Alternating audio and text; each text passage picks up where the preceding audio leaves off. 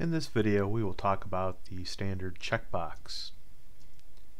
We will take a look at the difference between the state and value properties, take a look at the action and open events, as well as some of the differences between the Mac and Windows and Linux.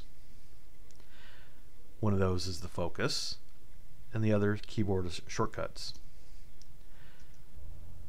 What do you use a checkbox for? Anytime you need to let the user make a true or false decision, this is a good use for it, and we'll show that here in a second.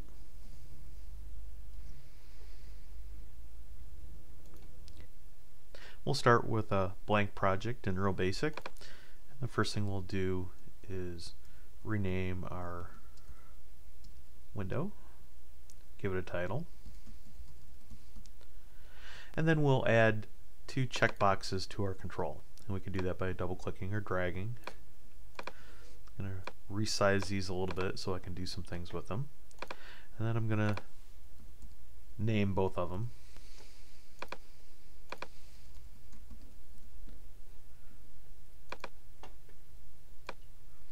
And as you can see, as with most of the standard controls, it inherits many things from the rect control. It has all the left, right, width, height properties, as well as the lock, and if you have a tab index or if it's a tab stop or not. On Mac OS X, tab stop doesn't necessarily mean a whole lot unless you have some special settings for keyboard access. It has a caption property, which allows us to change this text right here.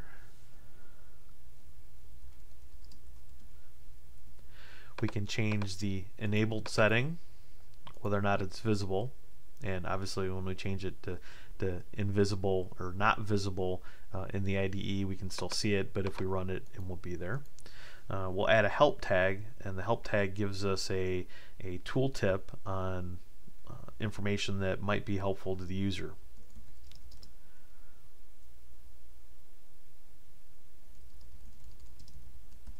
And we'll just add something silly in there to make it interesting. The auto deactivate is for when the window becomes deactivated. The control itself will become deactivated. We also have a number of font attributes down here, text font, size, and units. And the other one that we want to do is we're going to make both of these bold. And then I will do similar things to this one.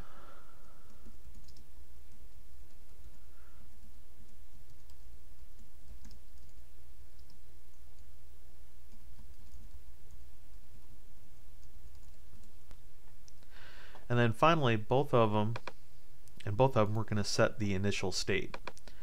And in REALbasic 2009 Release 1, they added the intermediate state. And as you can see, it adds a little dash into it. And what this does is this gives the user some feedback to say, hey, this has not been set. Normally, a checkbox has a value property of either true or false. The state property allows us to set it so that it's neither.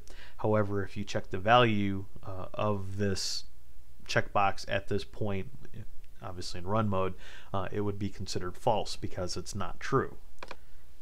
And in this one, we will make it checked. On this one, we're going to add an ampersand in front of it. And this will allow us to do a keyboard shortcut in Windows. If we double click on it and go into the code editor, you can see that a checkbox has a number of standard events, close and open. For example, if you were using this on a properties window, the open event could be reading from your preferences system, preference file, whatever, and then the close event could be saving that information back into the preferences system. It has a contextual menu. I've never seen one where you'd want to use it on a checkbox control, but you never know. Same thing with the drag events. And in get focus, We're going to add a break in there so that we can see how in Windows tabbing to a control will get it focus, and we'll also see on how on Mac OS X it never gets there. And then we have all the mouse down events, and in general these aren't used on a checkbox either. So we'll run this in Mac OS X, and we can see that the property started off as a dash, and oh, we forgot one thing. In our action event, this is just like with a push button, there is some action that's going on, and for right now we're just going to do a message box.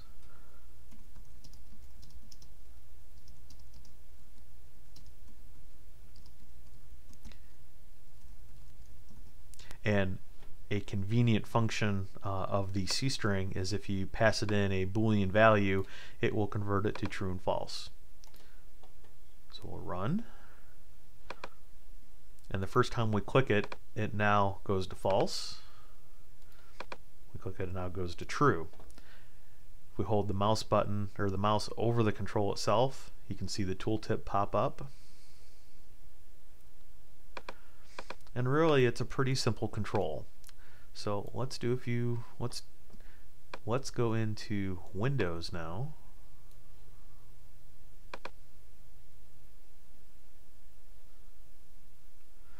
And the first thing you notice is that we got the focus. We dropped into the debugger. So, and when we click on it, we now have the focus again. And when we click it, our value is now false. Now, one thing to keep in mind is that because we put the focus on there, we will get that every time we have a message box and goes back to it. So what I'm going to do is I'm just going to remove that and go back into Windows.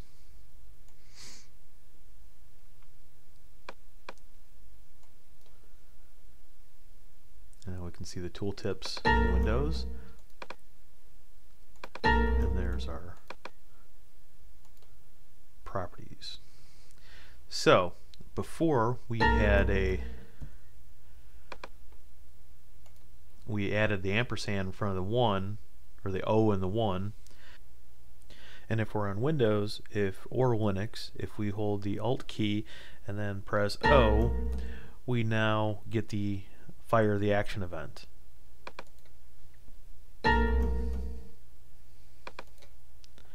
Okay, let's do one more thing to demonstrate a few issues. In our open event of our window, we will add a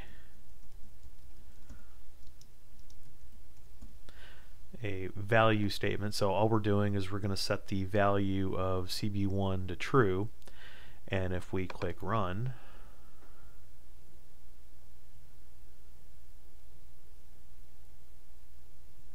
nothing happened. What happens if we change the state?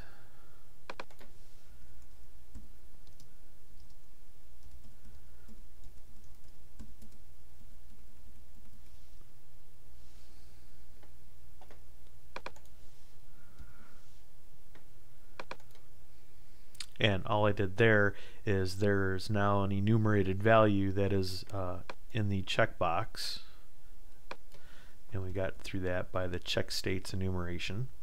And if you add a dot and look at it, there's our 3 states that were available in the properties list.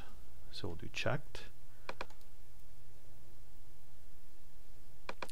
and because of the state now was changed in the open event, we looked at it. So it looks like if you change the value, that event is the action event is getting called, but if you simply change the value, it doesn't look like it is. One thing to keep in mind when you're programming things.